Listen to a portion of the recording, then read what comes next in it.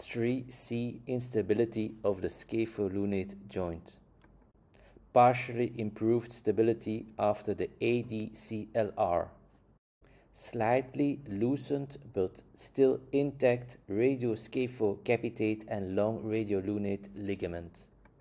The needle loaded with the lasso enters the joint and goes behind the radioscaphocapitate and long radiolunate ligament. The lasso is released from the needle and is captured with the grasper. The fiber wire is lassoed through the needle. The needle is retracted behind the ligaments and is pushed forward before exiting the joint. The two threads are captured simultaneously by the grasper to prevent a capsular breach. The wire threads are secured with the knot pusher. View of the plicature. Final regained scapholunate stability with no probe passage after volar and dorsal capsular stabilization.